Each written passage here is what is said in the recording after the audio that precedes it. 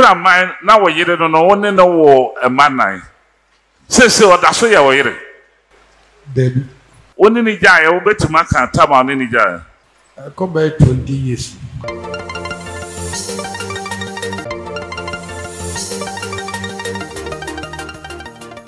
Sobun santu susane sonsenewa ko koto drenim nasranum paibo yemfe jaina and paibo to me adina other for and say and I'm the story bro about a new opinion I say papa ye wofa Yaw Sarpong na European man and now Maame Tiwa Yaw no e ka asoma for you who be when him say Yaw Sarpong you be as a open the gospel fraternity now close to 40 years and still counting because still Augusubo you me 2 years Augusubo it still sounds fresh and it has the spirit that it came with years ago.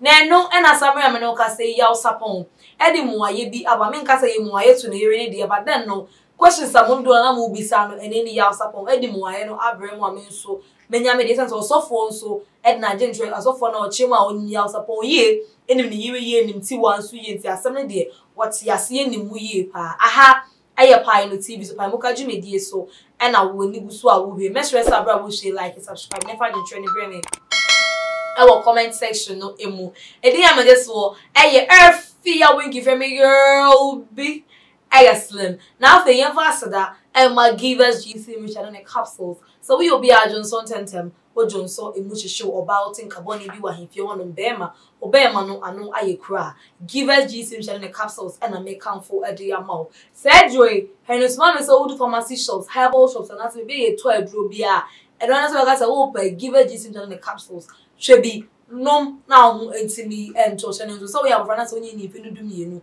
oba fair fruit and am say oba o ma bo friend for men no edroyi ansana after the for yin ra ensem no mu ye na yente ye ho ase wo baby a yin na yente ye ho ase ensem yin na about by last week mu until na show your friend is all your prayerful to on by your party TV and FM eya pina man no ye Yaw Sarpong yere according to Maame Yaw Sarpong yere and what you maka say some radio on any one man and when I said Tiwa ma we in any question who won show the BM he's all about Tiwa 7 me Tiwa and na air show na was anko no yere no and na air show no baby na the man show baby cause as ma me ke no okay we so cause no okay and ya no cre even GC mixer and then a capsule achisa and now finally Yaw Sarpong Ekopimo sorry them are so for bisa no question so bisa ne say aso so worry Yaw Sarpong mu aye o de man so for ye ne say oje ha worry ne mfie pole edu ni mi 20 years ni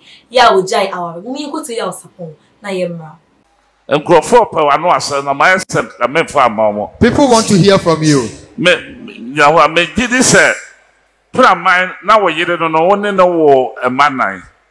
Say what that's why you yere. Debbie. On your way yere.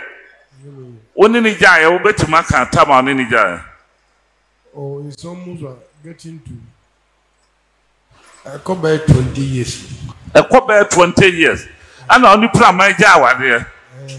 Now my many besides on to some I was your force on any jay. Because Tiwa ajiwa free o yiri sama there na obeka oh I'm very furious yeah 2012 or 2013 during the year 2013 it nearly a year for him to spend here then he baptized when he came after easing himself that he was able and I told Yaw Sarpong that I've done my part. God has healed you. So as you are there, so if you hear any voice, stand up to walk. Stand up and walk. I've done my part.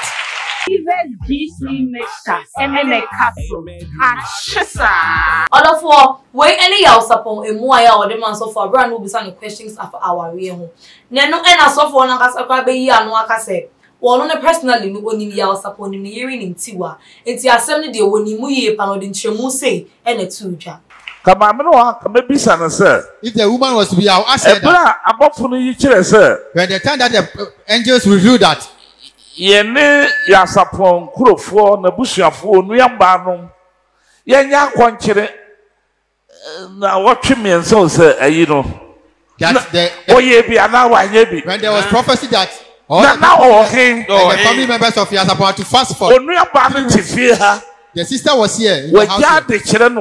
She has stopped teaching and that he fasted for 3 weeks. Then the angels revealed that he should go to the cemetery of Yaw Sarpong in the hometown. Then we go to the cemetery at night. Then I go and check things. Then I go and shake people there.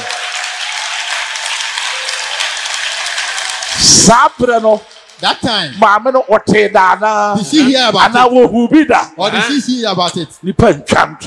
Right, and yes, so for you, years back, a brother Empress. And now management McBrown, it was the United Showbiz or UTV so Yaw Sarpong copy so no. Omo do come out na PM say aso. Wa worry and Yaw Sarpong ya no say on worry. Enti no rumors say ale je say nsema na iwe kan o show isu as ye hye na ante ye ho ase bi obi ani ho no ma as they are just not being truthful to her because they really see ba worry no.